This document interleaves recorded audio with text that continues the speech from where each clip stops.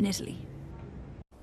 Let's speak now to Dr. Sander van der Linden, a social psychologist at the University of Cambridge. You've studied this in depth and how to, I think it was one of the phrases you used, how to inoculate against fake news. What are the sort of people, who are the sort of people who are susceptible, sensitive to this fake news?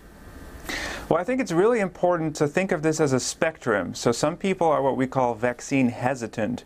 So those people may be exposed to misinformation and fake news and are just hesitant about actually getting vaccinated. There's people who are currently refusing vaccinations but may change their minds based on scientific evidence. And then there's those who are propagating conspiracy theories and anti-vax communities in which no one is currently vaccinating, that are isolated from the rest of society, sort of like an offline echo chamber. So I think it's helpful when we talk about the psychology of anti-vaccination to distinguish between these different groups and their different motivations for believing what they believe. Okay, well then, just looking at one of those groups, just explain how the trust in medicine and vaccination has drained away and why. Is it down to conspiracy theories, or is it down to just the lack of trust in big organisations now and government?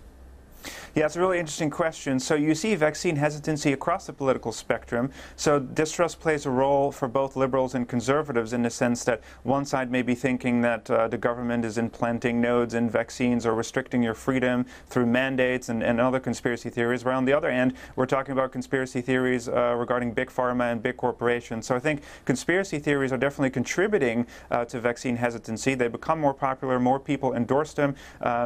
This is also related to the issue of fake news and misinformation and the increased access that people now have on the internet to basically, bolster whatever belief they have. So I definitely think that plays an important role. But when you look at anti-vax communities, I think there's a group psychology at work there where, none of your neighbors are vaccinating, nobody you know is vaccinated. That is the norm. And because those communities are, entrenched in their echo chambers, are difficult to reach, no matter how many facts you're going to throw at them, there is a important social psychology that takes over in terms of just doing what other people do and believing what other people believe. So a sort of digital herd immunity. I'm so sorry, Dr.